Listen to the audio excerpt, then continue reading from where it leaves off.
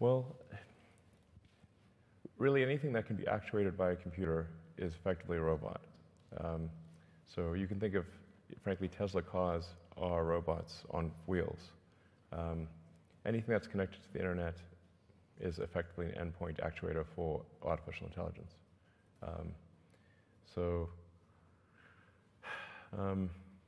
You've got Boston Dynamics. Obviously, they've been making impressive robots for a while.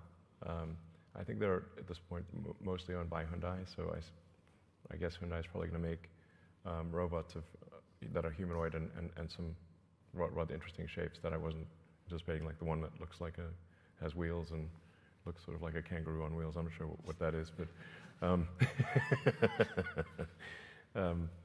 looks a little demented, frankly. But there's going to be all sorts of robots. You've got the company Dyson in the UK, which I think does some pretty impressive things. I think the UK will not be behind, actually, on that front. UK also has ARM, which is really the best, one of the best, perhaps the best, in chip design in the world. Tesla uses a lot of ARM technology. Almost everyone does, actually. So I think the UK is in a strong position.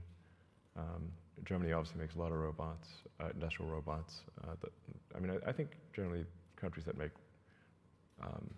robots of any kind, even if they seem somewhat conventional, will be fine.